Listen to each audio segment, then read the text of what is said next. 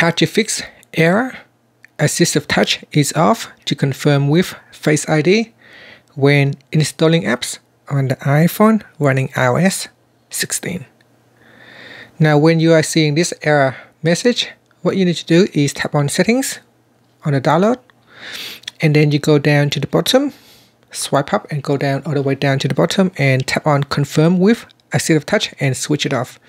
Then tap on Use double click, and then you when you're installing apps, you can double click on the side button to install apps.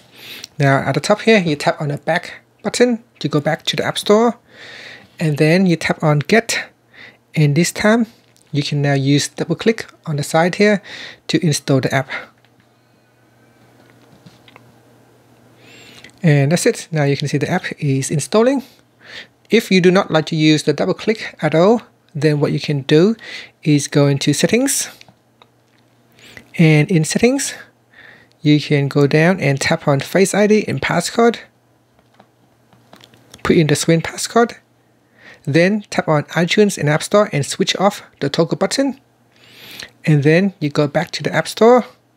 In here, now if you try to download an app, so let me see if I try to download this one right here, Get, then you can see this time I can tap on the install button, and that will allow me to download the app without me needing to use the double click side button or without the need to use AssistiveTouch to confirm.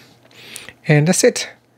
And in the settings menu, to get to that AssistiveTouch menu, you go into Settings, tap on Accessibility, then you go down and tap on Touch, then tap on AssistiveTouch, and from here you can swipe down at the bottom. This is where you can switch off Confirm with AssistiveTouch.